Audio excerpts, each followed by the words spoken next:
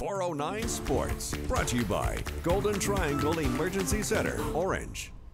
It is a big week for many of our high school football teams with district play getting underway. One team in 9-4A Division II has quietly worked their way into the state's top 10 rankings this week. The Hamshire-Fannett Longhorns, they checked in at number 9 after a 58-3 thrashing of Splendora.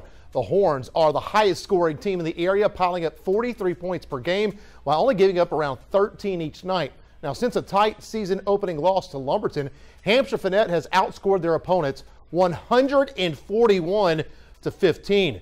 Coach Wagner feels this is his most complete team since arriving on campus. Oh, definitely.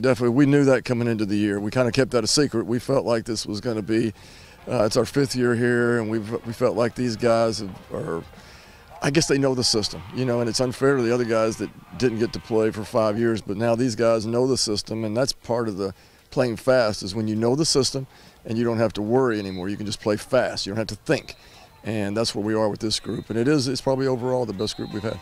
I mean, it feels good for us to have the opportunity to be top 10 in the state.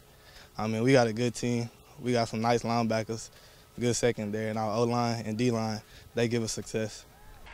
Hamshire-Fannett will open district play Friday night when they host Bridge City. The following 2 weeks will be huge with showdowns against Jasper and West Orange. Stark.